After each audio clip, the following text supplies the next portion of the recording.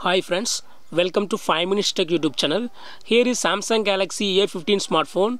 In this video, you will learn how to turn off safe mode in your phone Samsung Galaxy A15. Suppose if you have accidentally turned on safe mode or your phone unknowingly gone to the safe mode, you can remove the safe mode. Okay, see here, my phone entered into safe mode.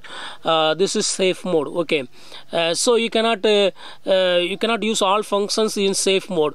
So if you would like to use your phone normally, you have to turn off this safe mode. Okay, safe mode is printed here. Okay, so if you want to turn off safe mode, what you have to do is just long press side button here, that is power off button, and just click on restart. And if you restart your phone will automatically go to non-safe mode. Okay, that is normal mode.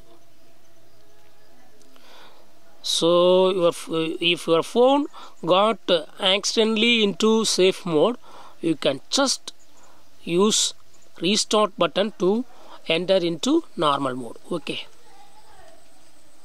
Samsung Galaxy logo appears. Just wait.